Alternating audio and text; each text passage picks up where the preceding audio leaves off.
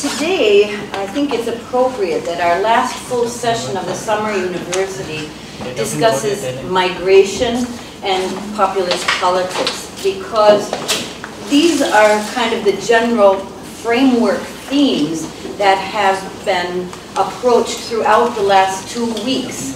So we have a really wonderful panel of experts and practitioners here today to kind of not lead us to conclusions probably, but to maybe open up questions, more questions and more approaches that we can take to contemporary migration. I just wanted to give a brief introduction. Professor Skelly sent all of us, I think today, some articles, and one of them was good at kind of summing up some of the major critical points of discussion when we're talking about migration today. So the conflicts that surround immigration often have more to do with race and identity and politics, and they actually relate to surges at the borders, because as we all have seen, both in the United States and in Europe, the actual numbers of people trying to seek refuge in the EU or in the US has dramatically declined over the past year or so. So the anger that we see on the parts of potential host populations often stems less from migration specifically than from a broader anxiety over social change. People are afraid of change. So for some people, this is explicitly racial, but for many others, the mere fact of cultural change itself can be unsettling. Immigration is just one of the changes that bring about a feeling of loss of control. So when asylum seekers arrive without permission or without warning, the mere fact of cultural change itself can be unsettling. And immigration is just one of the changes that bring about a feeling of loss of control. And this means that they have anxiety about the sense of borders and the inability of nations to protect their borders. So I think it's a very symbolic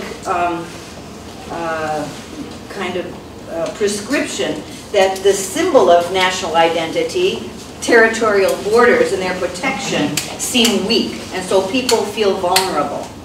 So on both sides of the Atlantic, migrants and asylum seekers have become for many voters a symbol of political failure to protect them and their interests. So efforts to solve unauthorized, so-called unauthorized border crossings have highlighted a central political contradiction. American and European Union law requires these entities to accept people for asylum, no matter how many arrive. But the politics of migration demands some sort of limit on their numbers. So the only way to resolve that contradiction without violating law is by preventing people from arriving in the first place and then deterring them from setting out on their journeys in the first place. There is also a contradiction between the old ideas of national identity, which are rooted in fixed demographics, versus a modern world in which international migration is more possible than ever. So the policies intended to deter arrivals are more likely to do more harm to the migrants themselves and make it more difficult for them. And this is putting national structures and the EU itself at risk. So it is possible that the US and the European Union could find immigration policies just palatable enough to forestall greater political breakdown, but that will not solve the underlying question of what place immigrants have in America and European societies, which has polarized our societies more than ever in the recent years. So as we move to the presentations today, we'll start with more global and kind of regional overviews of migration. And the first speaker today is István Horváth, who is the head of the Romanian Institute for Research on Minorities and a professor at the Babeș-Bolyai University. He's a professor at the Hungarian Language Sociology and Social Work Department at Babeș-Bolyai University in Cluj. So his main interests are sociology of race and ethnic relations, multilingualism and social cohesion and ethnic migration. So I thought that his more kind of global perspective would be a good entry point to the discussions today. So Professor Horváth, thank you. Thank you very much. Okay. I'm coming from a country where migration, refugees are rather marginal on the agenda, from Romania. However, we have enough populism centered around justice and the judiciary system. Still, in such circumstances, I choose to speak more generally since I cannot present a kind of overview. But speaking it more generally, I will start to present the relationship between sworn eating and populism. Of course, this was just a feeble attempt to make the joke at the beginning of the presentation, but however, it has to do, and I will advance my argument and then I will turn back to sworn eating. My argument is very simple, that recent populism that arises in Central and Eastern and Southern Europe, it's not just simply related to the demographic stress produced by the recent flows of refugees, but it is determined by a more general context of what is called deglobalization, and I will try to present in this respect these arguments, but I will turn back to my swans here. Actually, this image, it is from a PhD thesis on Polish immigration in Great Britain, and it has to do with one urban legend of Eastern immigrants eating the swans from the lakes and parks, city parks in Great Britain. However, for me, this kind of urban legend was not a novelty, because I met this urban legend 20 years ago when I started to study the context of reception of Romanian immigrants. The immigration also started in the 90s, when even in Austria and even in Italy, this urban legend appeared that Romanian immigrants were so uncivilized that they have eaten the swans from the city park lake. However, I traced the origins of this urban legend, and through a funny turn of the history, this urban legend appeared in relation with the Italians who immigrated at the end of the 19th century to the United States, and they had eaten the swans from the Central Park, of course. What has to do this with my argument? So let's turn back to this type of reaction of public opinion with the swan-eating Italians. Of course, this is a kind of popular reaction to cultural change. We know very well that the context of reception of the Italian immigrants at the end of the 19th century, beginning of the 20th century, was not rather sympathetic, it was rather unsympathetic, and generated heavy reactions on behalf of the United States public opinion, leading to restraint of the immigration. We know very well that starting from the 20s, the United States started to limit the entrance, to be selective with the entrance, and to impose different types of quotas, regional quotas, etc., etc.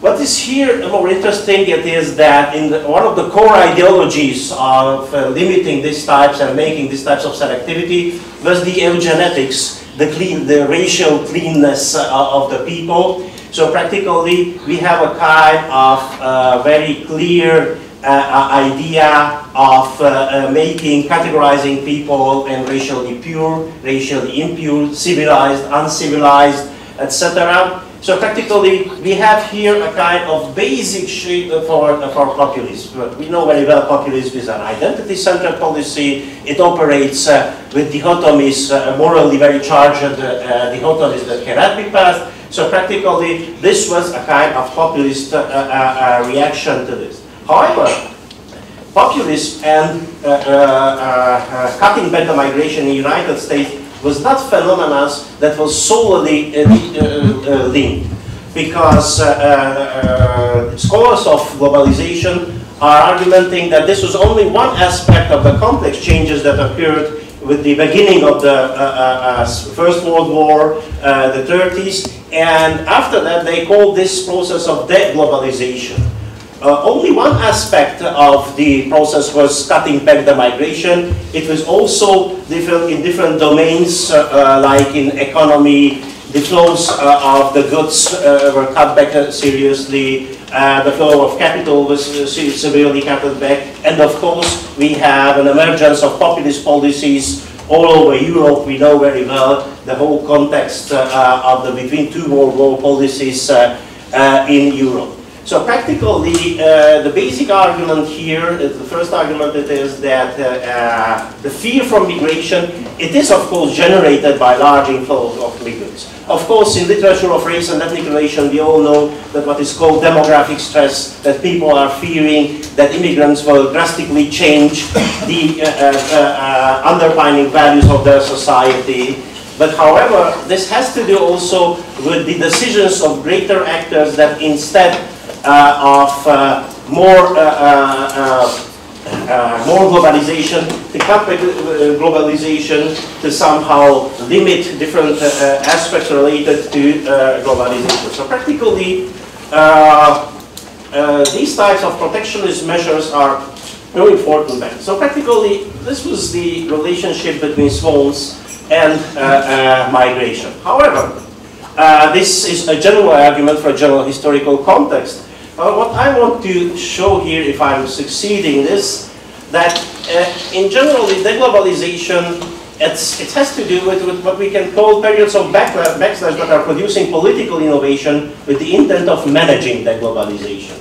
So practically, what I want to point out it is that these types of reaction are not just the large flows of refugees in Europe are not just the opportunity context for generating these types of emerging populism in our region, but it has to do with the fact that we are in a period of backslash of globalization, and we are in a circumstances of different seeking for different political solutions, managing the globalization, with different political actors who are weighting the costs and benefits of globalization and considering themselves as losers or at least marginal among those who are the winners of the globalization process. They are trying to advance different types of solutions to manage somehow the globalization. Not to cut down totally the globalization, but trying to invent new rules for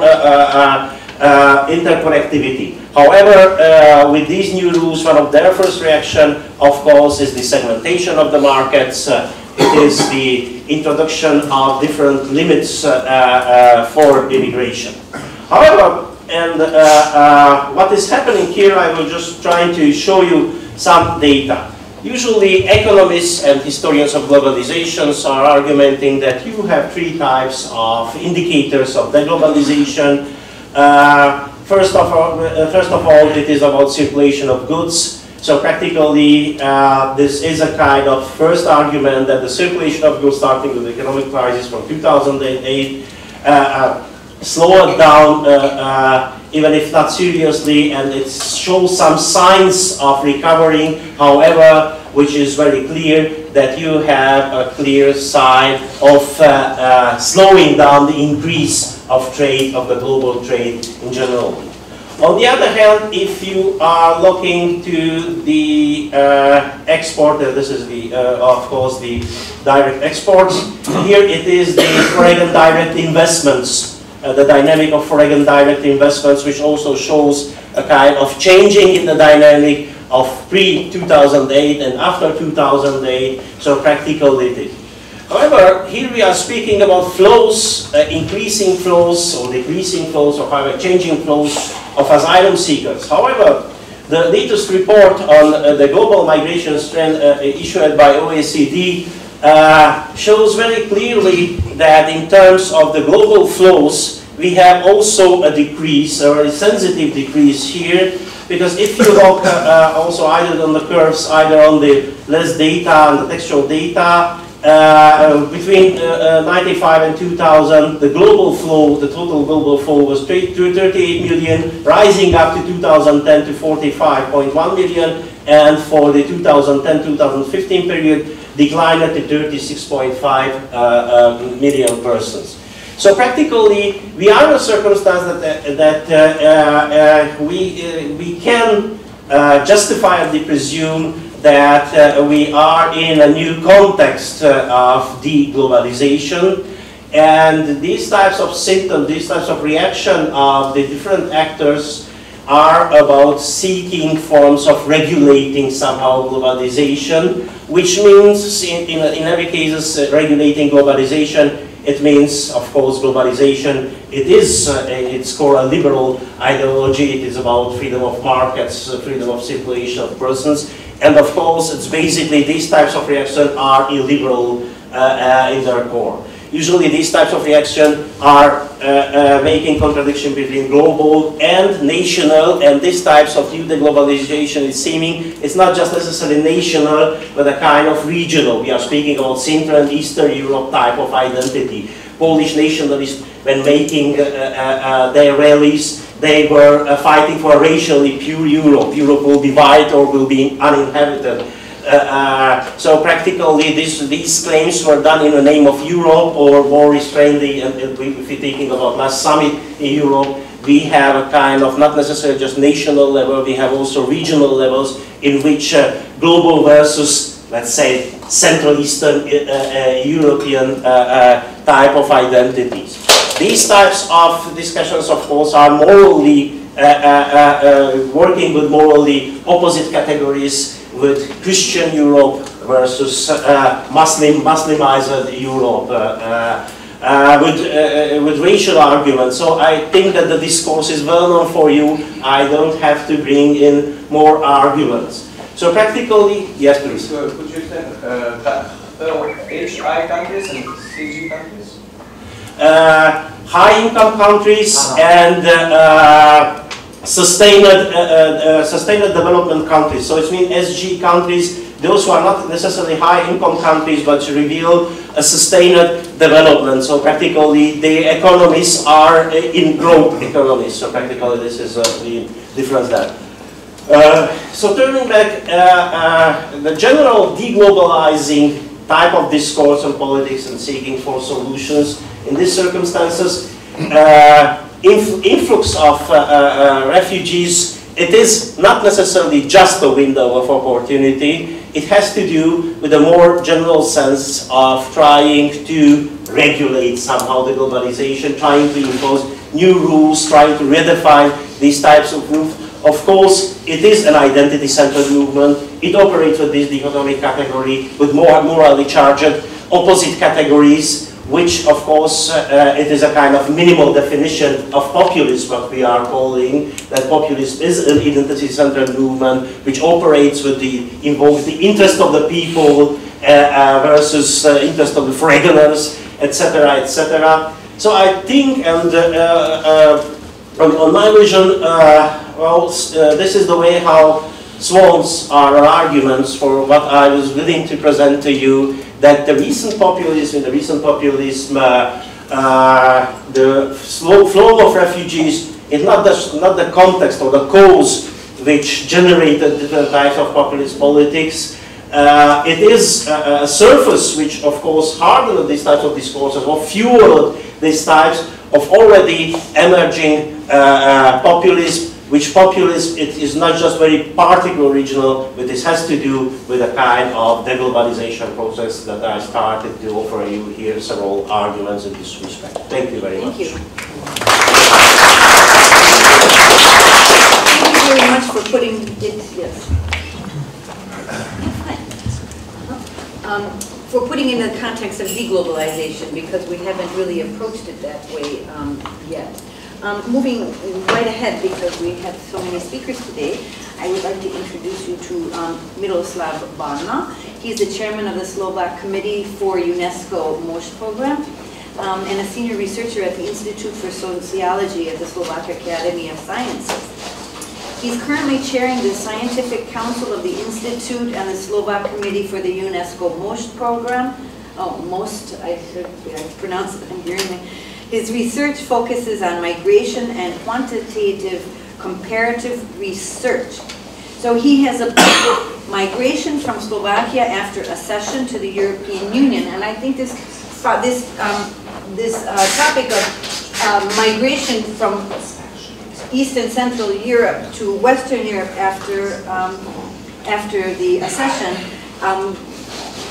very much goes in parallel with what we have just heard, because we have not only immigration from the outside, let's say, of the European Union, but also a lot of internal migration, which has had dramatic impact on the countries from which migrants travel. So I would like to introduce you now to Miloslav Alma, and thank you. Thank you for the invitation. I was just thinking when I was asked to speak here, just giving some thoughts about the seemingly paradox of Central Europe being the part of Europe which is the most afraid of migrants, of incoming migration, at the same time being a region sending out people for work or living in Western Europe. So I, as a migration scholar, when I started my academic years in the academia in 2005, was just a year after the accession of most of the Central Eastern European countries to the European Union, which was connected with which I've labeled as an unprecedented experiment in migration research, as you have like 10 countries simultaneously being given access to labor market in the UK, in Sweden, in Ireland without legal permits. So actually just could come and start working there. It was unprecedented before in Europe. And actually many used the opportunity. So from the Central European perspective, the issue in migration much more silent was about migration. What do we do with people? Okay, what do we do when we lose people, when people migrate? And then suddenly in 2015 we have migration crisis, and we have the V4 countries as those who are most, say, vocal in opposing the European solution to kind of integrate and to help the other European countries in solving this problem. And at the same time we have Brexit, another event which is also connected with migration from Central and Eastern Europe in the regard that actually in part, at least in part, votes of the British voters were connected with the fear of actually those who were coming in the country, particularly from Bulgaria and Romania at the time, since the transition period just ended in 2004, so the timing for Brexit was very bad in this regard. So why is migration feared and at the same time experienced in Central and Eastern Europe? My explanation would be that simply motivations for out-migration are, according to comparing out-migration from the countries, from the EU 10 countries who joined the EU in 2010, were basically economically motivated. You have just you had 10 or 8 post-communist countries which have widely divergent income levels, and basically you had almost no migration from Slovenia to the UK, while you had a lot of migration from the Baltic countries, Slovakia, Poland being somewhere in the middle. So the basic economic explanation would work. But why when migration is seen as a thing that you actually use when there's the opportunity, why is it feared at the same time when it kind of is directed towards your country, which is not that surprising. But what's the difference between Central Europe and the Western Europe is, I would say, is the non-existence of the experience with diversity in a positive sense. There has not been the discourse of like having to integrate people from former colonia, which were our citizens, and we are somehow entitled to join them into our society. The experience with diversity in Central and Eastern Europe was just basically shaped by the Second World War, and even before creating the nation states, and every state was happy to have as much homogeneity within the country as there is possible. So this lack of experience lack of positive experience with diversity would be what different Central and Eastern countries from Western Europe in this regard. And another thing that actually strikes and differentiates those who go out and those who come in, and those who fear those who come in, actually is, which I will show in the figures. We've done a survey in 2015, so it was a few months after the climax of the 2015 migration crisis, and we have asked several questions on why people fear the migrants, and if they really think they would also come to Slovakia, and we had just two factors which distinguish those who have more fear from those who have less fear, and the first and most important was age. So basically the older people were those ones who were more afraid, while the younger ones were those ones who were less afraid. It was quite a notable difference. And when we did the survey 1 year later, in October 2016, another thing became salient that actually is very much connected with the actual political discourse on the issue, and also on the feeling how pressuring the issue is. Since in 2016, the fear dropped significantly. But what's also interesting that even people most of the people asked said they do not fear, or they do not think that migrants would like to come to Slovakia, despite knowing this. Actually, they expressed fear of migrants arriving in Europe, so you don't have to be kind of directly affected or think that you are directly affected, still you fear that. And another, and this difference remained also in the next year. And another thing which actually stresses the importance of the discourse of how migration is tackled in the media or by the politicians is that if we control all the variables we have in the regression, and we put being a member of the Hungarian minority in Slovakia, the members of the Hungarian minority, all factors that I could control for, they were more fearful of immigrants than actually the Slovak population in the country, which would also point towards like discourse being more natured in the Hungarian media and the Hungarian politics, although it was obviously also used by the Slovak Prime Minister and other politicians at the time. So basically that would be from my part, to discuss some issues further. Okay, thank you very much. I think it's an important, context that, for the last 30 years, well, almost 30 years, there has been absolutely very little or no convergence in terms of economic inequality between the eastern part of Europe and the western part of Europe, even after the accession. And I think it's an important aspect to remember as well that this region has had very little experience with migration. As was mentioned, there is no history of colonialism in this part of the world, and whatever experience we have had of diversity here has not been a positive experience. Okay, let's move now maybe towards a kind of intersection with populism and populist discourse, and it's politically manipulated. And we turn to GORAN GUMZE, who I think a lot of you met last weekend as he was your host in Slovenia and Maribor. He is the Vice Dean of Research and International Project, currently working on the EU MATES, de-radicalization of radicalized youth. And he cooperates in the creation of a study program on migration and integration, which is something that we would like to develop together. So his last field research was focused on labor migrants in European history, which has an important background for the contemporary experiences. After studying the impact of migration on changes in social institutions, he says that the importance of cultural interchange in establishment and development of social institutions is of primary importance. And he sees that migrations as main protagonists of social development, bringing new ideas, views, and attitudes into a general social paradigm, but these have to be managed creatively. So I would like to turn to you now, Goran. Here. Hello.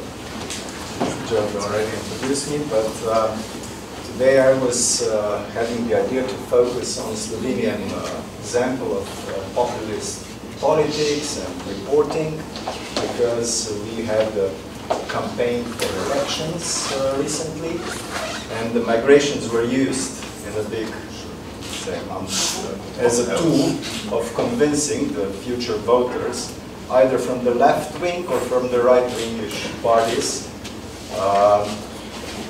It was very interesting to observe how the construct of migration and raising up the fear, or convincing people that there is nothing to be afraid of, was actually people reused in this campaign. Unsuccessfully, I must say, because that was, by the end, the marginal topic of the debate, because the debate was constructed on attack on one particular politician in Slovenia. So everything was then, at the end, by the end of the day, turning around him and his opponent. But what was to be noticed, that there are masses of people waiting just to cross the borders with Bosnia and Croatia. In Velika Kladuša, around 100,000 people are waiting to be left in Croatia. That Italy is actually preparing an exodus of the migrants, of all, let's say, illegal migrants, and that Italy will send them by the land to the neighbors, and that Germany is exposing the migrants as well. So that was the idea, that everyone will then stop in Slovenia or ended up in Slovenia, because Slovenia didn't close the borders yet. We have the border, Schengen border with Croatia. This is important to mention. And in 2015, the Schengen was actually, let's say, failed with the migration path. It was obvious. Either you start shooting on people to really implement the Schengen, or you let the people in, and you just register them. Who are you? Yeah, Ahmad, 35 years old, born on 1st of January 19, I don't know what. And that was the idea. Of course, the Austrians in that particular time, in 2015, they were not so naive, because they knew that Austrian population is a little bit more conservative. So they said, let's double check the migrants and give the Austrians the impression that they are entering legally. So they double checked it after 20 kilometers on their border, and they closed the border. It was really, actually that was a mess, because people were really waiting in between, in the puffer zones, to be led first in Slovenia. You know, the Croatians, they were smart, so they didn't bring them to the border. They led them 10 kilometers before the border out from the vehicles, just, go that direction, so that they wouldn't be responsible for no one, bringing them to Slovenian border, because otherwise we can return them to Croatia. And the Slovenians were just registering, and then the Austrians controlled, really, just to give the impression. But the Austrians, they positioned the army on their border, and everything was actually looked like a war zone. And this particular schema of political populism is being implemented at the moment. We know that Germany decided to implement the border between Austria and Germany, or to close the borders. So the Austrians are now trying to convince the population, Austrian population, that nobody is closing, or the Austria. And they said, okay, we will now again raise the control on the Slovenian border, because these 100,000 people from Bosnia are waiting to come, and the Italians are waiting to come, And the only not controlled border between Italy and the rest of Europe is the Slovenian border, because the Austrians are already controlling the border. The Swiss is not part of the European Union, and the French, they are implementing the control as well. So the idea is that everyone will go through Slovenia or in Slovenia. And now you see, I haven't seen anyone coming, I must tell you. At the moment, I am looking very well. If somebody will pass my house, the masses will start moving. It is actually really a political, populistic construct to, control the nation. And now, the right-wingish paroles and the discourse was actually really not connected, not consistent, because first they were talking about closing the border with Croatia, you know, securing Schengen, and then in the same day, you know, giving the idea that we should move the Schengen border to Croatian-Bosnian border, and that we should help Croatians now to control the borders and close the Bosnia and Herzegovina, being an enclave. And what was then obvious in the debates of regular people, because as an anthropologist I also then mix myself into the debates, we call it bar debates, you know, and people were actually buying these ideas. You wouldn't believe, you know. And there was, I have to vote for that one because this one will finally, you know, put the wire, the fence, like Orban did, and, you know, finally secure the border, put the army, they'll make it strong, you know, make Europe a fortress. But we know that it's very difficult to push the attacks as they are seen away. You know. Either you start really aggressive with the violence, or you should think about the ideas how to form or establish a society that will actually not see the migration as a problem. And, okay, this is my idea. We shouldn't even discuss about migration as such. It's a normal movement from one place to another. Where I have to mention the Slovene migrations, which are not mentioned in the media. Slovenes are actually daily migrants to Austria. We have more than 50,000 people living next to the border who are working in Austria every day. So they are searching for a job in Austria. They are migrants. Nobody talks about them. I was doing my field research in the car industry for 6 months, working on the assembly line, you know, and really talking and speaking to those people. Of course, there are many Turkish migrants and there are many, let's say, African migrants working in the car industry, but prevailing Slovenes coming every day and going back. So obviously, Slovene policy or Slovenes or nobody doesn't see that as a migration, but it is. It's a sort of migration. Unharmful migration, obviously. And that was obvious that you should not, you know, make categories out of migration. You should not say, okay, this is the asylum seeker because he came from the war zone, this one is coming because of economic reasons, that is the climate changes migrant, I don't know. By the end of the day, everyone is moving because it has to survive in the economical sense these days, because we are dependent on money, on earnings. We are not dependent only on soil and agriculture. So people are moving, and if you don't see that as immigration, ex-migration, migration per se, then you see this as gathering and bringing people together for different interests or for common interests.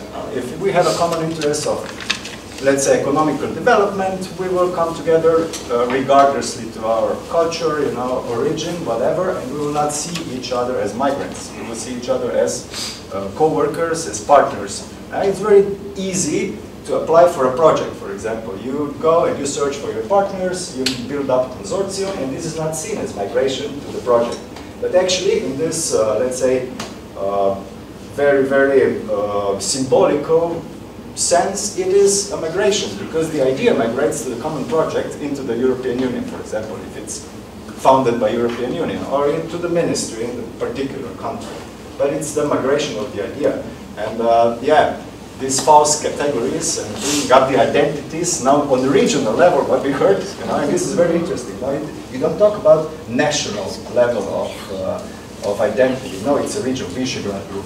So in our campaign, there were questions from the journalists directed to the politician, to the candidates, to whom will you turn?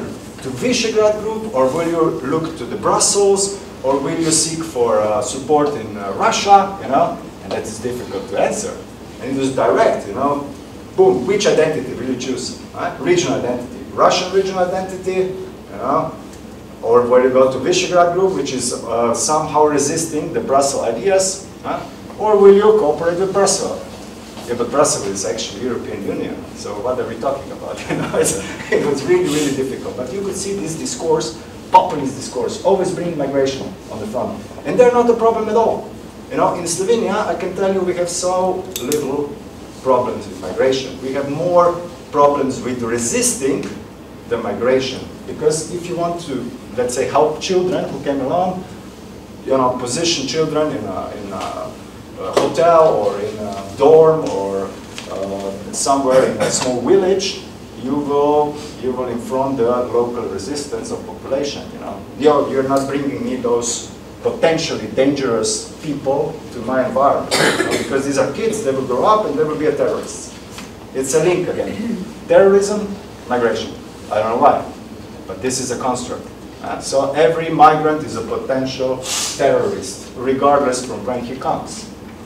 Only thing, okay, the Chinese are excluded because they eat swamps as well in Slovenia, believe me.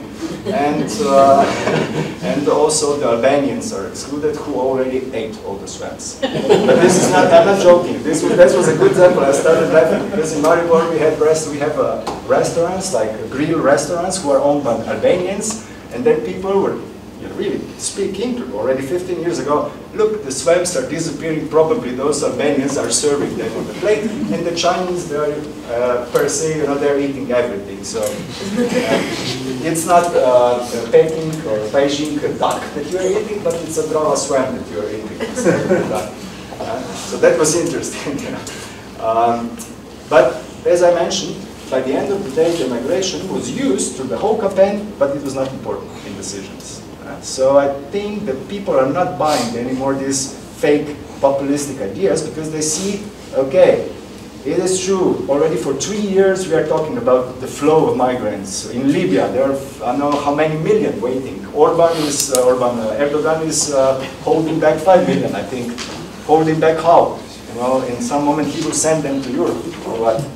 And what if they will not be willing to go? So he will push them with arms. I don't know. So it's obviously a policy. It's politics. You know? It's a play of power. And today with Leonard, we at breakfast, we were thinking or discussing, and he said that multiculti is not a solution. The solution is bringing cultures together if you want to make synergies. And multiculti I see as migration in savannah, where animals are migrating to the water. And you know, you have a dry season, and by the end of dry season, there are really small ponds of water. And who is coming to that pond? Lions, antelopes, zebras, everyone is coming, the enemies. And of course they are coming with fear, but they know they have to survive.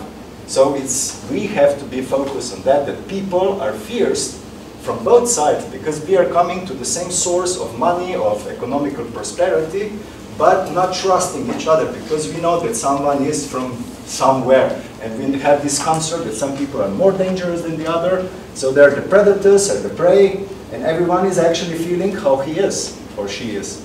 And this would be, you know, how to drink water from the same pond, not killing each other. This would be a good solution. Thank you very much.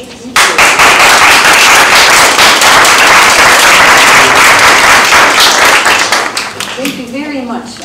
You brought up so many important topics, and this, you know, this distinction and lack of clarity on definitions of who is a refugee, who is an asylum seeker, and who is an economic migrant. I mean, you know, immediately in our minds, we think of economic migrants as somehow less deserving of our attention and our generosity than someone who is coming as a refugee. But we have put everybody into the same kind of categories now that's coming. And you know, in Hungary, we don't have anybody in Hungary on the panel here, so maybe when we open it for discussion, we can include Hungary. But you don't see any immigrants, refugees, or asylum seekers here. And yet that discourse is leveraged by the government to create fear, so that they can maintain their kind of, you know, monopoly on the power structure here. But you don't see any immigrants around in Hungary as well. Okay, thank you very much. So now we are going to move to Marco Zoppi, who is a research assistant at the University of Bologna. And one of the reasons we invited him here was because the University of Bologna has some very interesting and innovative research projects dealing with migration. Marco Zoppi holds a PhD in Histories and Dynamics of Globalization from Roskilde University in Denmark, and his doctoral work has analyzed the process of integration of the Somali diaspora in Scandinavian countries. I think that would be an interesting, lesson for us here. He currently coordinates the international research project called Territorial and Urban Potentials Connected to Migration and Refugee Flows. So I would very much like to welcome you and please. Thank you, first of all, for the kind invitation to participate into this panel. And thanks also to the previous speakers because they have all touched on points that are actually part of the focus I'm also applying here, and it can be useful to put into the framework of socioeconomic and political dynamics also that I will briefly touch on. The project that I will present is mainly based... Speak up a little bit. Yes. The project that I will present is based on especially data about migration dynamics in two regions, the Adriatic Ionian and the Danubian regions, but also in some respect will show data for the entire European Union. And as I said, we are familiar with some of the issues that have been already mentioned before. We know that migration has gained space in the political debate at the European level and also at the national level in the last few years. And we also know that the migration debate took place within already a thorny context where the European Union was facing the struggle with Russia over Crimea. It was facing also the post-financial crisis tensions within the Eurozone. You can think of the creditor and the debtor states within the European Union, the tensions that followed, and also, of course, the Brexit. So these were all issues that create already a sort of tension within the European Union, and after that, migration built also on these tensions. And I think what this project that I will present does to the debate of today is to present also another phase of migration, because the notion of migration is today associated with the idea of having too many people, of overpopulated areas, or all the people wanted to come. But actually, if you look at migration dynamics, we also see a lot of territories actually lacking people, so to put it very directly, meaning that we are depopulating territories, we have aging population. This is very true for rural areas in particular. So we are trying also to present data to show the other side, because migration can actually be the point of departure of a new debate in Europe about Europe, especially in terms of territorial cohesion, avoiding further disparities between territories, precisely also on these demographic questions that are of course linked to services, to economic opportunities. So instead of having too many, we should implement a narrative of what we are lacking. So we are lacking services because we are not too many people living in rural areas. We are lacking infrastructures, and I think it was mentioned the idea of those at the margins of globalization. I think it was in the first contribution. So we have to implement this kind of discourses to change the narrative also in terms of what we are lacking and what is the future of Europe in this sense. So, and also the lack of control that was mentioned, I think is also very important. And so there is a problem with policies, basically. So I'll try to move a little bit into the projects. You can see the title, you can see that the University of Bologna has been the leading partner. We have also other partners in Italy, Greece and Albania that have helped us finding the data and constructing the report and the project that is due next week actually, so we are approaching the end of it. And our stakeholders, those interested in the results, are mainly managing authorities, so public authorities that have to, in a way or the other, deal with some of the questions. So I will say a few things about the projects. We have several aims and scopes that we can underline. The main thing is a comparative analysis of migration flows.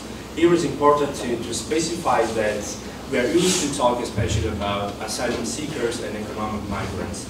What we are trying to do here is also to show how intense is the migration within each country and also between countries of these two macro regions, the Adriatic Ionian and the Danube region. And as I think you said, migration is normal when we look at the data for these movements, and especially these numbers are rather higher compared to asylum seekers and so forth. So the first idea with the comparing is to provide a picture of what kinds of migration are taking place in this area. So we have internal migration in each country, we have migration between countries, of the macro regions, then we have asylum seekers, irregular migration, so forth. And then we also have to consider those whose request has been rejected. What happens to the asylum seekers that are not being approved, their international protection? But where do they go? How do they make their choices? These are all relevant policy questions to be asked. Part of the project is also about mapping territorial typologies, understanding what territories are more attractive to all the kind of migrants compared to others, and what we can do to improve the situation. And of course, policy recommendations that we will give to the European Commission and to the managing authorities, and also to local communities. And besides quantitative data, we are also implementing 8 case studies. I will not go into details here, but the main idea was to provide understandings from urban centers, so you can see some of the cities there, to border areas. They also play an important role in managing migration, and rural context, which is also very important to get a different perspective of how migration affects territories. And we have interviewed NGO workers, we have interviewed public authorities, researchers, and so forth for each case study.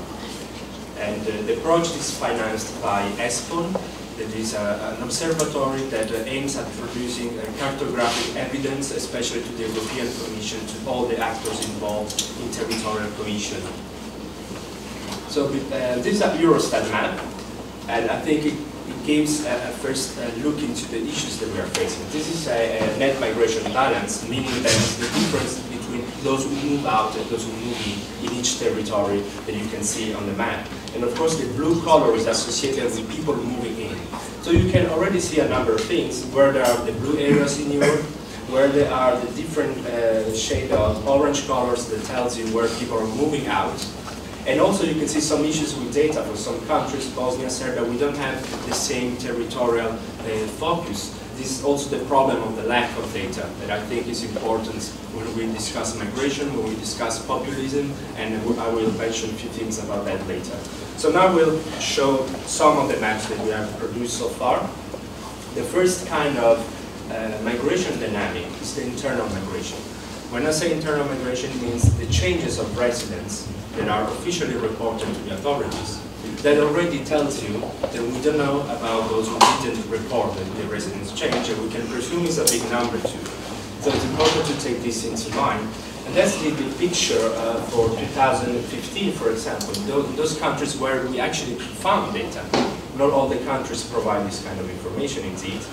And you can recognize some patterns. We have definitely this from south to north pattern that is in Italy, which is very typical. Everyone who is knowledgeable about Italy will know about these dynamics that have been going forever.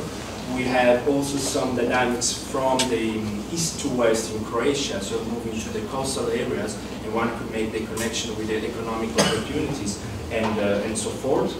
One can also notice the centripetal tendency, meaning the people moving especially to the capital or large cities in each of these countries.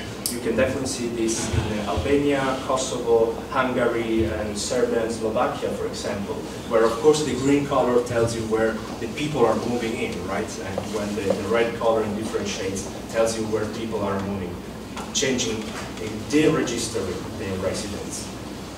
And then we have countries that are also a bit mixed, meaning that they have different areas that are gaining population, not just the capital city. And this will be Bulgaria, Romania, for example, that you can definitely see the case of Romania. I think it's very telling in the northern part with the green colors. And just moving to the 2016, what we can see is just a slight worsening of the conditions, meaning that more reds are going red, and only a few other green colors are showing up in the territories.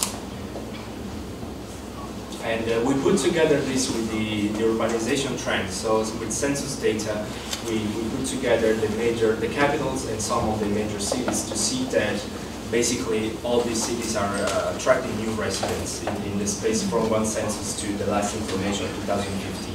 So this is the general picture of internal migration in the countries. A few other information that I can provide just for reference here about internal migration. We found almost 2.5 million changes of residence in the macro regions that provide data for it, which one can compare with the asylum seekers, for example, in those years, and there would be very limited, 200,000, 280,000 would be the total, just to have a reference here. And of course, the young are the one most inclined to move. You can see, especially 25 to 29, and women in some countries move way more than the men, although in some countries, Italy and Slovenia, this is not really evident. Now, a few information about the second migration dynamics, which is movement within the macro regions. Here, unfortunately, Eurostat and national statistical offices do not provide much data about these movements. It's something that we will point out in the policy recommendations. So actually, we are trying to provide this map only for Italy, Croatia, Slovenia, and Slovakia.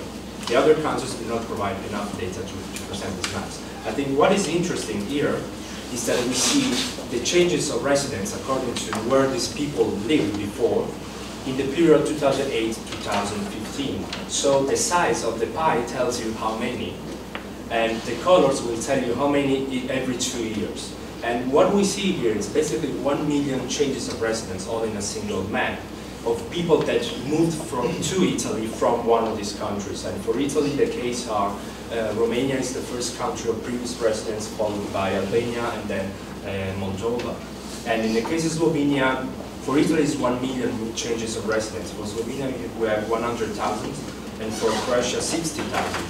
So again, the intensity of migration flows without considering asylum seekers, but people that move for family reasons, for economic opportunity reasons, is already very intense. And of course, we can put this information in a framework. I'm not going to go into details here, but if you are familiar with migration dynamics in these areas, you will recognize the importance of circular migration, brain drain from one area to the other, especially towards central northern Europe, return migration, and of course we have to take into mind economic disparities, unemployment, and so forth. So I'm not going to dig into these questions, but these are all relevant to the political level. A bit of information about the asylum seekers now. I will show 3 or 4 maps that just show you on a map what is the origin countries of asylum seekers that in the period 2015-17 applied for asylum in the following countries. So we start with Greece, and you can see the red balloon which tells you how many again, and you can see what the origin countries in gray color. I think we have Hungary afterwards. Yes, you can see the different patterns of country. You can see how the picture becomes bigger with Italy, and then we move to the overall EU28 context. These are just cartographic evidence of information that, of course, are available in many ways, but just to give you a direct overview or a comparison of the phenomenon. Here is a zoom on the first asylum seekers in these periods. Germany is 1,300,000, so it's in the first as the country of most applications received, 2015-17, followed by Italy, France, and Hungary in the 4th position. And you can see with the balloons. And a few more data. I think here are those who applied for the first time. And you can see on the left side 4 countries that got together the 90% of applications. Important to stress the difference. So on the one hand, you see the 90% of all the applications. And you can see how Hungary become exposed to migration flows in 2015. This is the blue color that became very important when compared to the other 3 countries. On the right side, you have the remaining 10% of all the applications distributed in the way that you can see, with Serbia and Kosovo aggregate data in the first position and the other. This again gives a perspective also when you put this in comparison with this map about where people are not willing to stay, or where the policies of integration and asylum are probably have more issues to be applied, so to speak. So we see all the Western Balkans not capable or not receiving applications. I can skip this one. And Just a brief zoom before I conclude on the Western Balkan situation, because 15% of the Balkan route flows were also participated by Western Balkan citizens. So we also applied a focus to a closer look of how it looks like actually. So first of all, we see that they participated, meaning that there is a peak between 2014 and 15, so they joined the Balkan route. And we also see on the right side that projection rates of the asylum requests were very high, sometimes 100%. That means that they were considering of a safe origin country, they were considered economic migrants.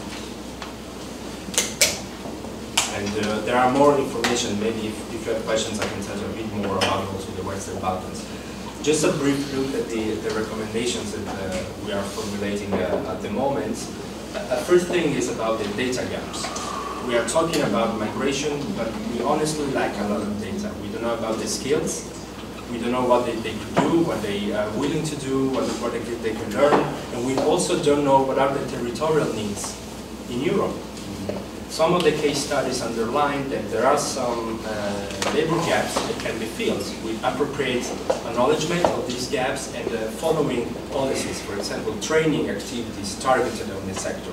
For example, in Italy we found that the maintenance of forestry or soil is very important. And few Italians are willing to do this kind of jobs, while a lot of immigrants from the Balkan areas especially, they have expertise in this field, and over the years they have established more and more enterprises. They moved from being employed to be the owner of these enterprises, performing these kind of activities that are badly needed in terms of combating hydrogeological risk and so forth. While indirectly they contribute to solving aging population issues, lack of services and so forth. So some of the recommendations are about these gaps that we are still facing. Digitalization of procedures will give us more data again about the residents. And deliberative democracy can be very useful to present the case of welcoming asylum seekers in a local context especially. It was mentioned, I think, in one of the last presentations, maybe yours, the problem of having asylum seekers in local communities where they are not accepted, for example. So we need to improve that part. And of course the 8 case studies, the recommendations from case studies are very similar. Lack of data and transport digital communication infrastructures. So again, territorial cohesion, what the territories need. This is important to put in the picture when we talk about migration and populism, because this can be measured. The message we get with the voting is focused on migration, but we actually start from some of these social problems on the territories. It's important to have this link also in mind. So briefly to conclude, we have seen that mobility is very intense and very dynamic in the areas. I show you the different kinds of migration flows.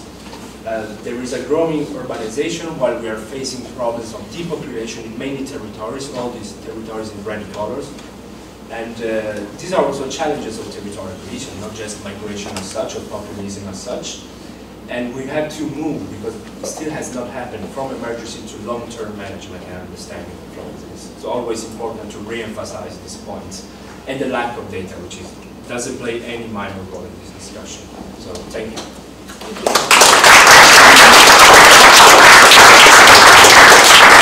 Thank you very much for a very informative presentation. I think it was important what you said also at the beginning, that this migration crisis is a crisis actually of management that reveals the internal conflict within the European Union itself. And your conclusion is we don't have any long-term vision about how we can manage this properly. And so we are only thinking in the terms of crisis management. And don't understand, that we have to look at this at a long term, because migration is going to be with us eternally. I think this is a really great panel, because we have heard so far from Slovakia, Italy, Slovenia, and now I'm very happy that we have ELENA ALEKSEENKOVA from Russia, because Russia has a vast experience with migration, and we seem to kind of leave Russia out of the picture when we talk about migration flows. So I'm very happy to welcome ELENA ALEKSEENKOVA here. She is the program manager for Russian International Affairs Council. in Moscow, and she coordinates research on several different projects, which include political and economic dynamics in Central Asia, Eurasian integration, international migration processes, and she has organized 3 conferences on the migration issue at the Russian International Affairs Council. This is a topic that she also does research and publishes on. So Alina, very much welcome to you. Thank you very much, first of all, for inviting me here. This is a big honor really for me, and this is a big pleasure also for me to be here in this wonderful city, in this university.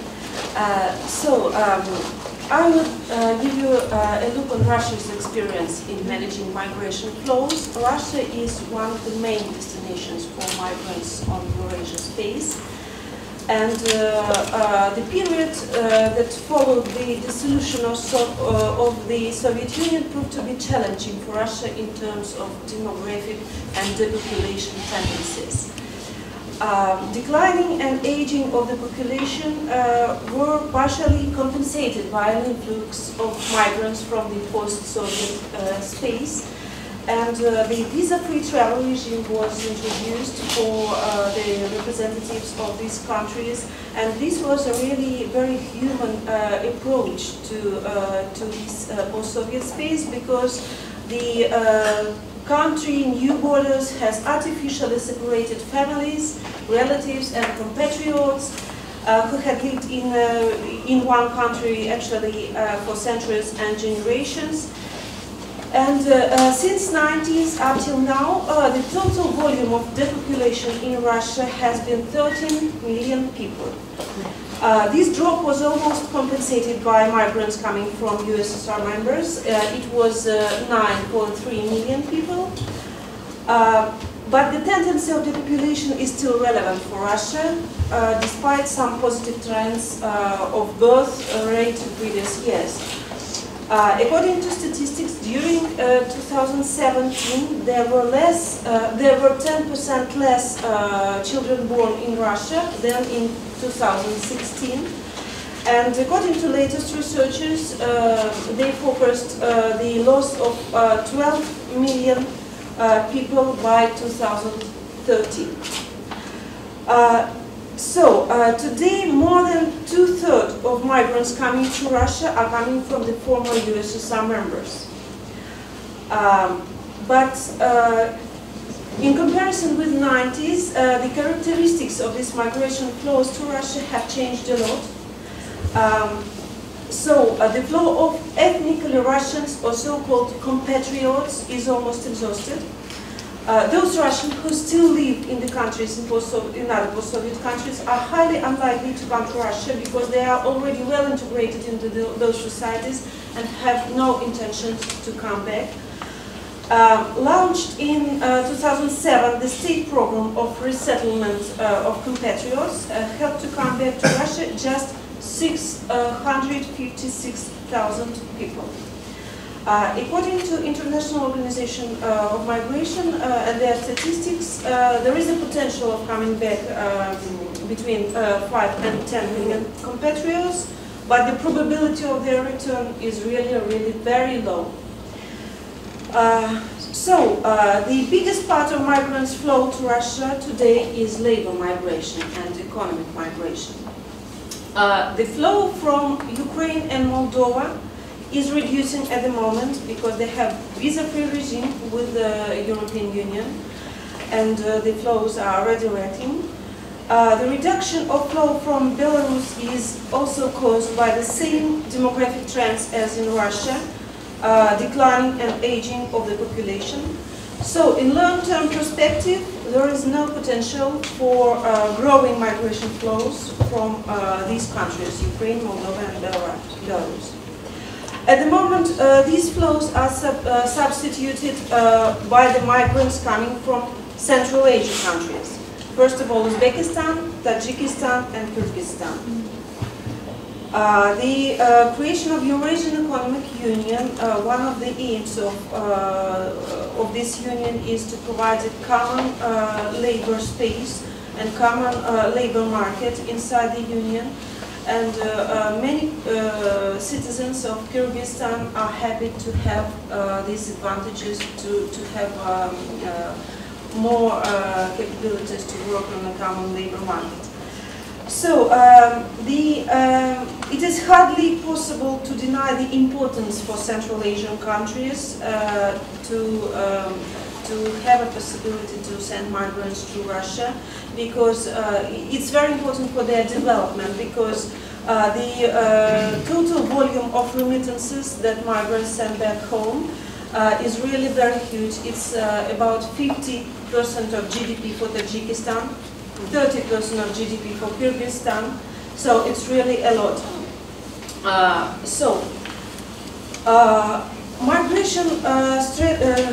Migration policy of Russia is facing nowadays some strategic challenges.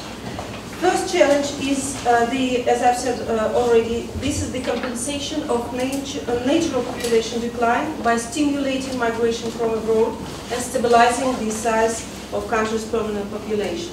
We understand at the moment that no country is going to develop in the condition of declining of its population. The second strategic purpose is to fulfill labor market's demand for additional workers against the backdrop of national labor resources by attracting temporary international labor migrants. Third strategic goal is changing the current migration vectors within Russia, because we have depopulated Far East and Siberia and populated western part of the country, and these disbalances, the government is trying to somehow to compensate these disbalances with the migration at the moment. So, the state migration concept introduced in 2012, it officially aimed to make use of positive potential of migration processes. So, it states that migration has positive influence on our economy, but at the same time, the implementation of migration laws and the whole atmosphere in Russia is rather restrictive to migrants, and we still, and this migration policy concept still has no answer to the important questions such as what is the desired scale of migration, what is the structure of migration, and how it corresponds with the needs of Russian labor market.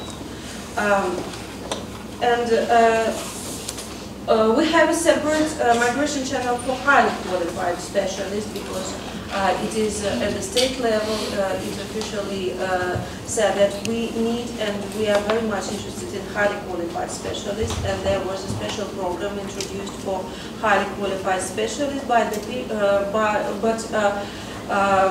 during the period 2011-2016, only 105,000 of work permits were issued for highly qualified specialists. So it's about 20,000 per year. So this is not enough for taking into account the demand of Russian labor market. So the reason seems to be the poor attractiveness of Russia's proposed conditions of living and high bureaucracy during receiving the permissions and the whole process of being in Russia. So, speaking about the main problems of Russia's migration strategy, we have to take into account that Russia has never managed to arrive at the conclusion based on adequate assessment of how many migrants it needs. And this is the main reason of all our problems, because we have no adequate methodology of the assessment of our labor market demand. And this has resulted in inconsistent administrative decisions when we introduce a liberal migration policy and afterwards some restrictive administrative decisions. Another important problem is real lack of official labor migrant infrastructure.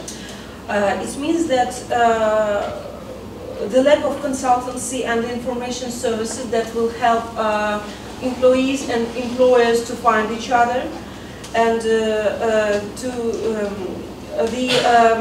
this process is largely spontaneous at the moment, with a huge role of shadow groups based on ethnical principle playing a role of efficient employment mediators for employers and employees. Another problem is the lack of understanding of real scale and structure of migrant inflows and of role that migrants play in the country economy. We have no methodology of assessment of migrants, of their competences, of their skills, of their qualifications when they come to Russia. As a result, despite the high demand of qualified labor, of foreign labor,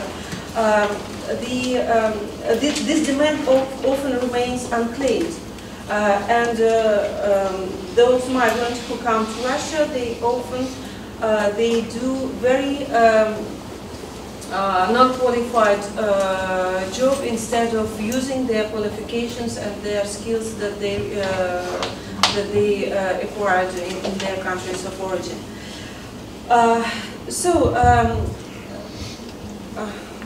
Just this one. A very important problem for Russia is disregard for the need to help migrants to adapt and to integrate into the new society.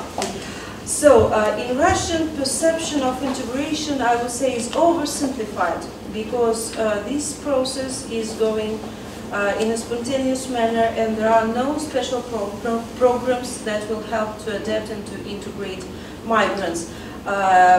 From 2004 till 2016, we had a separate state body, Federal Migration Services, and there was a Department of Integration inside this body, and they somehow tried to implement these programs of integration, they just did something in this field. But since 2016, when all the migration issues were transferred to the Ministry of Internal, the process of securitization of migration started, and of course the Ministry of Internal is not that state body that could implement any adaptation or integration strategies. The scale of illegal migration and unregistered migrant employment is declining at the moment in Russia. It was in the beginning of 2010, it was something about 5 million illegal migrants in Russia. At the moment it reduced to 2.5–3 million migrants. Stock. Yeah. Anti-migrant sentiments in Russian society are also reducing at the moment, starting from 81% in 2013 to 54% in 2017, but this is still rather high.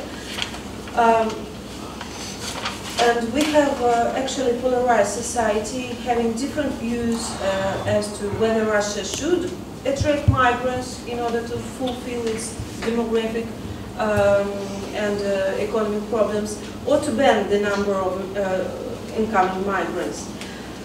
Of course, the important factor here is so-called securitization of migration. That is a tendency very much supported by Russian media.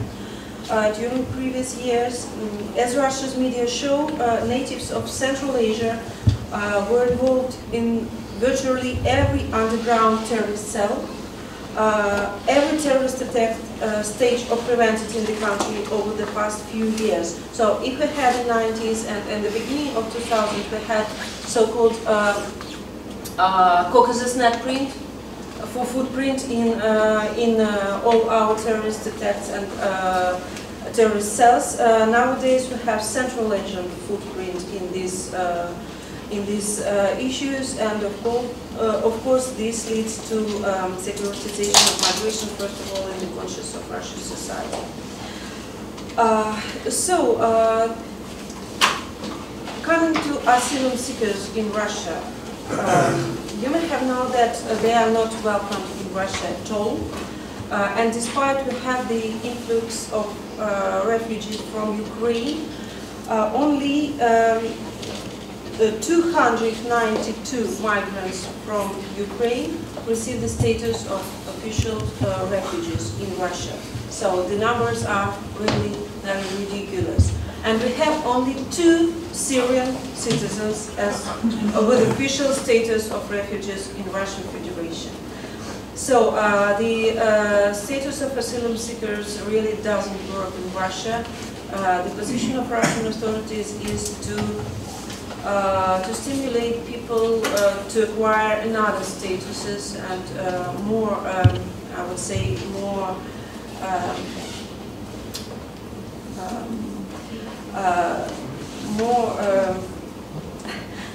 the statuses that will give the people possibility to present themselves as a kind of economic migrants or residents, or to receive residence permissions, but some long-term decisions, I would say. They not welcome these temporary asylum seekers or refugees in Russia, and but still we have, at the moment, we still have just 589 official refugees in Russian Federation. So despite the Geneva Convention, in these terms, Russia is not in the list of the countries who's welcome to asylum seekers. So that's the main list of issues that I wanted to tell you about Russian migration situation, and of course I'm happy to answer the questions if you have some. Okay.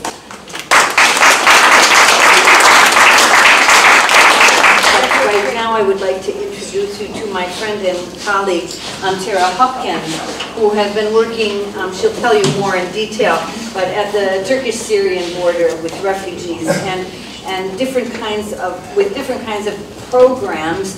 I think she'll probably discuss some of the best practices that have come out, but also the problems and the challenges that she's had working at the border and the changes that she's seen as the regime in Turkey has become, let's say, a bit more assertive. Yeah. So, Tara, please. Thank you, Jody. Thank you, everybody. Thank you for the invitation. And I'd like to thank everybody who shared what I found hope and inspiration last night. So that was personally for me, that was a very good welcome for this. Yeah, I have an awful lot to say, and I have a PowerPoint prepared, but because I'm on a Mac, I was not able to get it up here, so I get the benefit to reread my own PowerPoint to you, hopefully give you an idea of what it's about, and try to tack on to some of the other very important, yet for my own reality, very different aspects from some of the other speakers. I start that because I come from the West. I myself am not considered a migrant. I've been living in Turkey for longer than many of you have been alive. I've been in Turkey since 1989, and I'm either a foreigner, a Westerner living in Turkey, or I'm known as an expat. But nobody has ever referred to me as a migrant. Just to start with that. I've been on the ground in civil society in Turkey for 20 years, and I happen to live right across from the Greek island of Lesbos, which is the #1 entry point for most migrants, usually from Syria, but not only from Syria. I got tired. One of my friends has been working at one of the camps there since the crisis got so bad.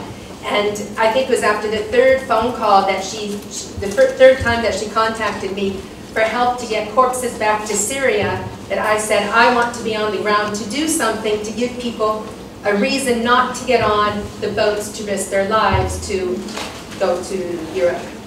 So as Jody said, I was on the Turkish-Syrian border, excuse me, as field manager for a Turkish organization. I was there until the Turkish state closed us down. And then I was in Istambul working as general manager for a also Turkish organization, but foreign running the women's craft collective there. I have some really fun photos, but I'm going to steal them. Just some background information. Turkey does not acknowledge refugees unless they come from Europe. This is from a 1951 convention based on aftermath of World War II. So right now, with the nearly 5 million quote-unquote refugees that we have in Turkey, the only ones who are considered refugees are those who have UNHCR status, and they are mostly from Afghanistan and Iraq. None of the Syrians have refugee status in Turkey, and we have over 3.5 million people under temporary protection, which is what the Turkish state calls them. So, yeah, we have 5 million refugees. I will call them refugees just for reference. In Turkey, 3.5 from Syria. The rest are from Iraq and Afghanistan. Turkey has been overwhelmed by the influx of people. I find it fascinating, the previous discourse, and I think there's a lot to be said for long-term planning and acknowledging that there are realities of a country that people are moving into. But at the end of the day, we're talking about people. People who have dreams, people who have hopes, people who are fleeing atrocities that you don't want to know about. You cannot believe that people can actually inflict such terrible realities onto another person. People who are literally fleeing for their lives.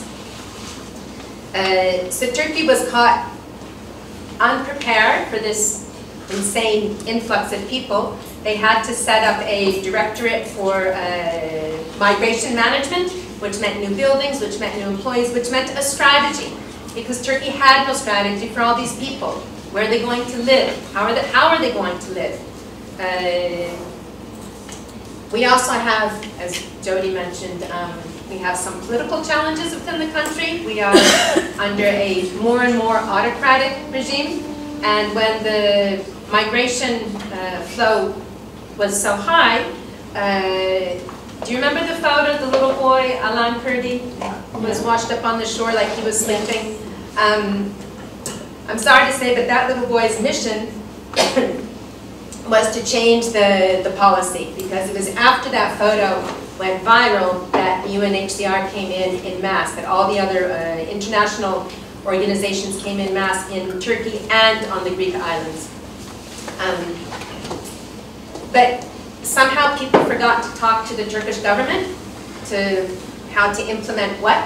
You have all these children, how are they going to get to school? All these people who need to be either fed or housed or have a job. And there is very little dialogue with the Turkish government, which initially was not an issue because the Turkish government was pretty sure that they would be instrumental in not necessarily stopping the war, but in terms of getting Assad out. Well, as we see now in year 8 of the war, that really didn't happen. And when Turkey realized that these people were here to stay and that the war was not going to end and that Turkey could not be instrumental in it, all the dialogue changed. So it used to be that you could have Syrian-run schools for Syrian children. The government put a stop to that. So all of a sudden you have all these children who have no access to school because Turkey doesn't have the capacity to give enough schooling to their own children.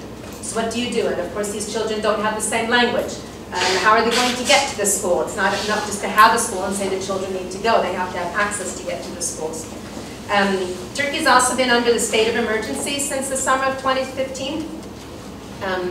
It's renewed every 3 months. Maybe it will be lifted, maybe not. Turkey also we also have an IDP reality. IDP, everybody's familiar with that? Internally displaced persons, yeah. We don't discuss that. We don't pretend it's not there. Let's see.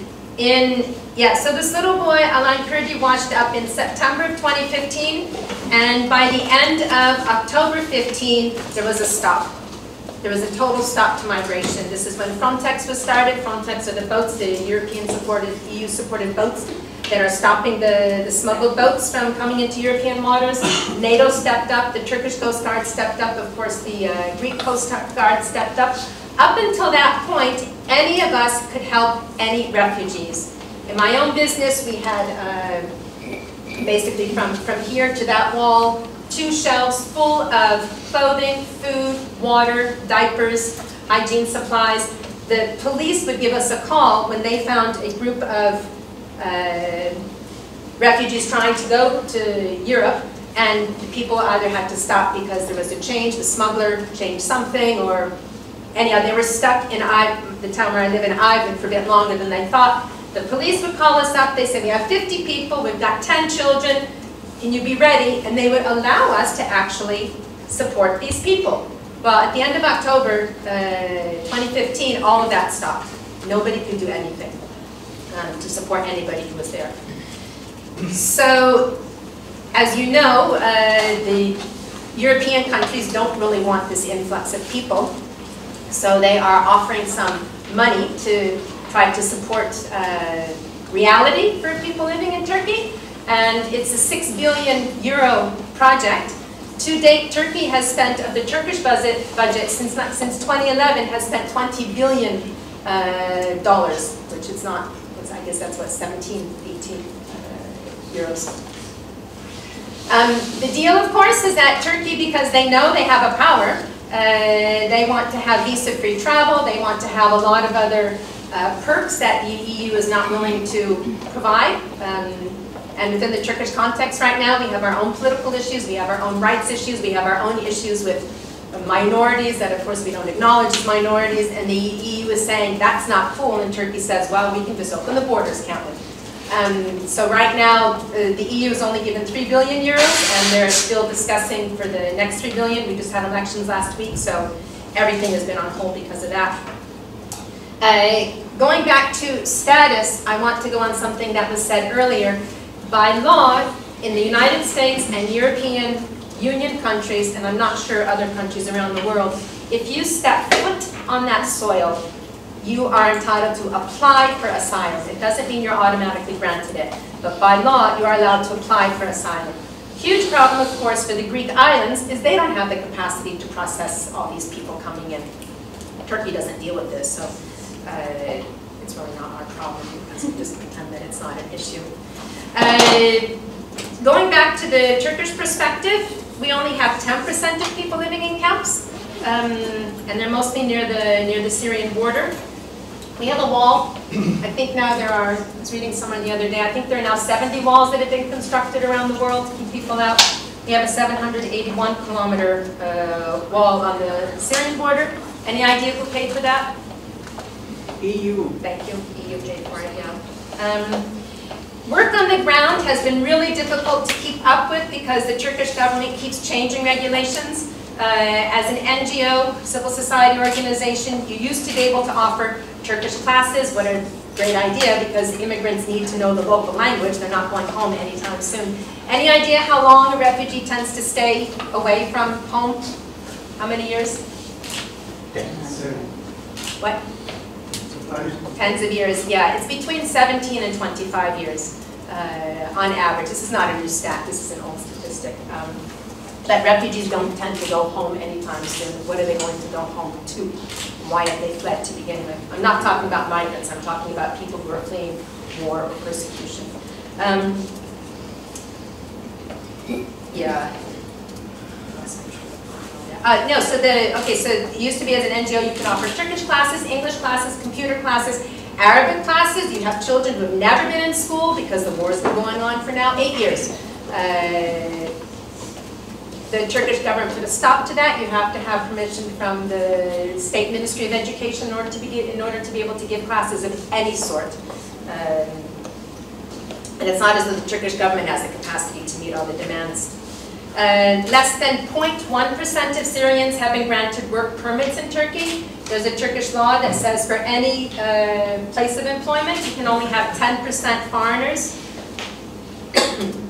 It's only 21,000 out of the 3.5 million people. Okay, let's say 1 million are children, so let's say 2.5 million people have permits. About half the refugee children are in school. There's a 50% dropout when you get to secondary school, and there's only 20% continuation into high school. We've had a problem with child laborers for many years in Turkey, with various attempts to put a stop to that. There are about 2 million child laborers in the country right now. Almost half of those are refugee children. This is all really negative stuff. Jody had asked me specifically to talk about some best practices, and a lot of my own frustrations. It was very difficult, but it was a very, very fun exercise to do, so thank you for that. There are Syrian, Turkish, and international initiatives. There are initiatives from the Turkish state, and of course there are initiatives under UNHCR.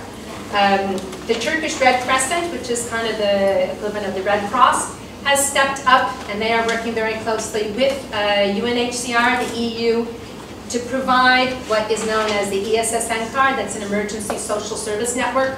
This is where money comes from. This is where part of the 3 billion euros comes from to pay for people's either rent or their food or whatever other expenses they may have. UNICEF is working a lot. UNICEF was kicked out of Turkey before the crisis. So they were allowed back in, and it took quite a while, but they were working very closely with the Turkish government. There's some fantastic people from UNICEF right now. There's a Yemenis fellow here, I think was here last night. Anyhow, it's a fantastic guy from Yemen who worked with UNICEF. A lot of the support actually is coming from abroad. A lot of the best initiatives are coming from abroad. There's a great initiative under, are you familiar with Ashoka? Do you know Ashoka? Yes? Okay. Ashoka. Yesterday we had presentation. Yes. Okay, really quickly, what's Ashoka? That kind of a presentation, huh? A global network that promotes social entrepreneurship. Fantastic. Okay, so there's a fellow from the US actually, who's part of Ashoka Youth Venture, who has set up a fantastic initiative called Me, We, Syria, and he works with youth in Turkey, Jordan, and Lebanon, and he's working on dialogue and storytelling as a way to deal with trauma, because very few people are dealing with trauma. He's working only with the youth. He works with multipliers. There is an organization that is actually set up by a friend of mine to support children in school. My photos. Anyhow, there are about 700,000 refugee children out of school in Turkey right now. So how do you decide who's going to go to school? This child is working. His father is either in prison or he's been killed. He's here with maybe his mother, maybe with his uncle. There's no money coming in. The child has to work. You cannot support this child unless you can say we will give you enough money so that you will go to school and stay in school and stop working. So there's a very strict vetting process that goes through the state, through local civil society organizations and local contacts. You have to pay for either the transportation. Theoretically, education in Turkey is free, but in reality it's not. You have to pay for books. You have to, because there isn't enough money in the coffers, have to pay to help paint the buildings. All this. There's always extra expenses for education. This program is so comprehensive though. There are visits every year to the children and the family and the school. It's a very labor-intensive initiative, but it's a very effective initiative. We have 3 students now who are at university because of this. Other students who are staying in school because of this. The child is contacted every month. One of my favorite initiatives actually is not in Turkey, but I can almost see it from my house. It's from the Camp Pikpa. Has anybody heard of the Camp Pikpa on the island of Lesbos? There are a number of camps that were set up by the UNHCR on the Greek island of Lesbos, but Pikpa was the first camp that was set up, and it's a camp of solidarity. And anybody familiar with the Greek context know that Greece is a bit of a mess right now, and they have a slight economic crisis. Despite this, local people got together. They found an empty state-owned residency, summer camp, that was, of course, not being used in the winter, asked for permission to use this, and initially the government said, yeah, sure, you can use it, thinking that, because nobody thought the crisis would last this long, thinking it'd just be for a few months, okay, gotta do something, we can't handle it, so you can deal with it. People got together, and so you're providing some food, you're providing some clothing, you're giving some time to play with the children, and it's one of the best initiatives that has continued to date with zero money from the EU. They make these bags. What's this bag made of? The inflatable. The life jackets. Yeah, the ridiculous life jackets that are often death jackets, but yeah. It's a mixed thing to work with this material, because on one hand this has been instrumental to your escape. On the other hand, some of them are so poorly made that some people die because of them, but it's also a really horrible thing to have to get. Have you seen photos? Have you seen footage of those boats going across the sea? I'm not being funny. Can you imagine being in one of those? Can you imagine putting your mother who's in a wheelchair in one of those? Can you imagine putting your children in one of those? And the boats tend to be for, let's say, 30 people. They are almost always double. You almost always have to leave all of your possessions behind.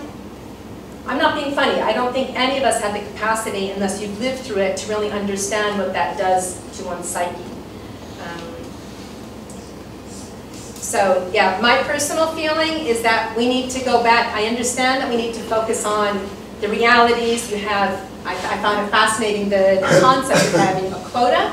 As Elena was saying, a quota for the number of refugees that are needed.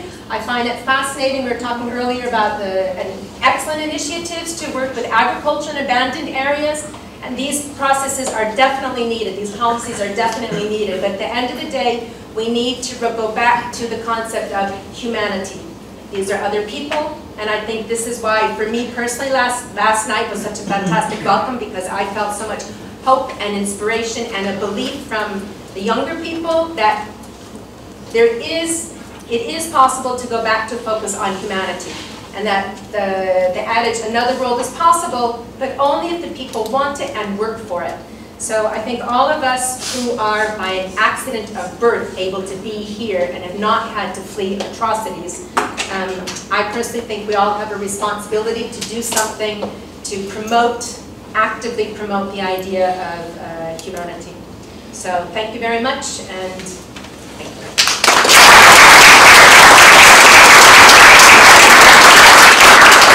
Thank you, Tara. Now, Kobi, since you had given something of a presentation last week while you were here, you were free to really comment on what you would like. Okay? Maybe the exhibition. The what? The exhibition. Yeah, I will mention that. Yeah. Well, thank you very much for inviting me again in spite of my last performance. What do you mean in spite of? It was No, I'm very glad. Also, I was present last night and I thought it was wonderful. And also most of the things that have been said here, I agree almost totally. My experience, I come from diplomacy, but I'm retired, and I'm certainly not speaking in any official capacity. I'm speaking only for myself. I was an Austrian diplomat in a number of places around the world. I want to say that Austria has, of course, a long tradition of migration, both of immigration and immigration, dating back to the age-old famous Austro-Hungarian monarchy. And within about 80 or 90 years in the early 20th century, 80 million people emigrated from this area, from Austro-Hungarian monarchy, within 8 or 9 decades, mostly to the United States of America. And the largest city of were Burgenland is the province next to used to be part of Hungary, next to this part of Europe. Burgenland, a very impoverished region, always it has been. The largest cities of Burgenland is Chicago. And well, you know, to tell you that we have also, the Austrians, always profited from migration, both sort of getting rid of people, surplus people, exporting talents to the world, and taking in people at the time in the last decades, centuries, mostly from countries, of course, around what is present-day Austria. Vienna particularly was a focal point of talents moving, ambitious people moving to Vienna and enriching both culturally, economically, and politically what is today Austria. But the problem is that most Austrians are unaware, even though they have names which clearly indicate that their grandparents, at least, or their parents even, come from other parts of this region. They consider themselves as Germans or whatever, and are clearly xenophobic and racist. Not all, of course, but there is a strong tendency, now translated in the political reality of the new government, So there is a lack of awareness, of consciousness of our own origins, which are, most of us are so-called migratory origins. I think this is rather deplorable. There have always been problems with migration, naturally, you know, but also it has been an enormous advantage for Austria. Even to this day, we're profiting from the end of the Cold War, from the opening of the Iron Curtain. And yes, there are people coming over from Slovenia and from Hungary to work, and yes, there is resistance and saying, you know, taking away the butter from our bread and so forth, and counter reactions.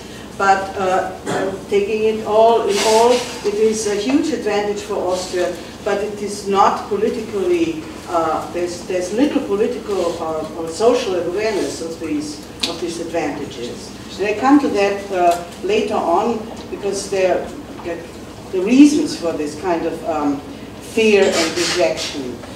As far as I am personally involved in what you could call integration efforts on the Austrian side. There is a large number of people in the so-called civil society who involved in trying to assist integration, assist refugees and migrants, and by doing voluntary work of all sorts. And I'm also try to be part of it. I offer lodging. I give lessons, German lessons.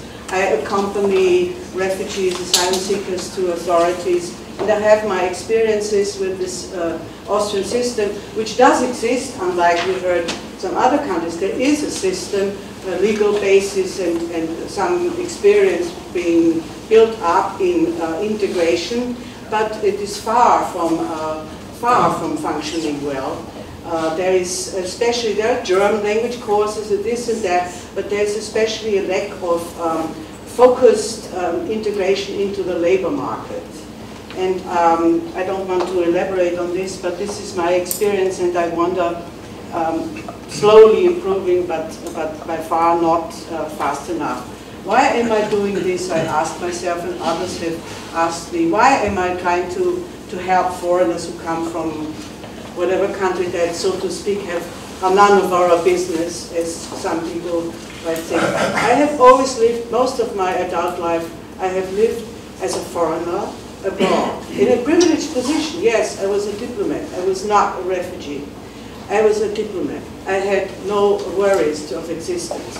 But I had this experience of being welcomed by the natives, so to speak. When I go to a country, even if I speak the language, like I was posted in Berlin, even if I know the language, it makes an enormous difference as a human being if you at least have a few people around you from the natives who try to advise you, who take you by the hand, lead you to this and that, tell you what to do, tell you what not to do in their culture, and maybe help you to learn the language and other things. That is one of the main reasons. And I had the good fortune to grow up and to live, to grow up in Austria and to be based in Austria, which is a country which had enormous fortune after the Second World War, unlike others who ended up on the other side of the Iron Curtain. And we had much more, better opportunities to develop in every sense, economically, politically, and so forth than others. And I'm fully aware of this advantage, personal and also of the people of my country having had such good fortune, which others didn't have. Not to talk about other parts of the world, but just even in our immediate neighborhood. Now, I wondered also after what has been said here, why is there such a fuss about migration nowadays? Because we heard it is actually declining. It is declining to a level it hasn't been at for the last 10, 15, 20 years. And also we have heard that most, and I know this myself, that most of the Austrians, for instance, have never met a real life refugee. They hear about all sorts of things from the media and from their politicians, And so they are fearful and resentful, but most of them have never seen a refugee, maybe seen, but never had anything to do with such a person. So what are the reasons, both of the underlying, one might ask, the surge of migration in especially the year 2015, even though the numbers are much lower now, this issue is to stay with us, the migration or refugees or whatever from countries in Africa and the Middle East and other areas of the world. Why is it? And has it nothing to do with us? Has it nothing to do with the politics that our countries are sort of conducting? And having lived as part of my professional life in North Africa, specifically in Tunisia, which is one of the best countries to this day, we have heard about it yesterday in this very moving presentation. Europe does, the European Union and the European countries do have something to do with the problems in the rest of the world. It's not that, we are not the only ones responsible for the misery, but we are co-responsible for the misery of large parts of the world in terms of our politics, of, for instance, supporting dictators in other parts of the world for so-called economic reasons, exporting arms, exporting poisonous garbage, land grabbing, all sorts of things which are destroying the basis of life for large numbers of populations in other parts of the world. So one might think about what can be done in terms of European Union politics to improve, to make the life bearable for other people in other parts of the world. What is lying behind this kind of politics? In my view, or one might ask, I don't want to impose this on you, I think it has something to do with the way globalization has worked in the recent 20, 25, 30 years. The way it has worked, because globalization is not a natural process. It is the way, it is a political decision how to operate globalization, which I think has caused a lot of the problems. Deregulation, privatization, and so forth. And the countries of Central and Eastern Europe have been exposed to this kind of neoliberal ideology in an often an extreme manner. And I think what you see now, especially in these countries of Eastern and Central Europe, is a backlash against this kind of transformation that they have been exposed to, without wishing to excuse all sorts of xenophobic and other symptoms. So some people call this undemocratic liberalism, as opposed to the other term which we have heard. And this brings me next to the failure also of the European Union, which is, in my view, could be more social, to put it mildly. It is mostly an organization profiting certain parts of populations. The gaps between rich and poor are, as a consequence of this kind of globalization, are also growing within Europe and aggravating the mood and the resentment of especially the middle classes, which are either losing or are afraid of losing their standing. And making migrants, whether refugees or economic migrants, which are now labeled illegal, making them responsible for other ailments and other issues which should be tackled but are much more difficult to address. This typical scapegoating should end as soon as possible. It's not in our interest. Thank you.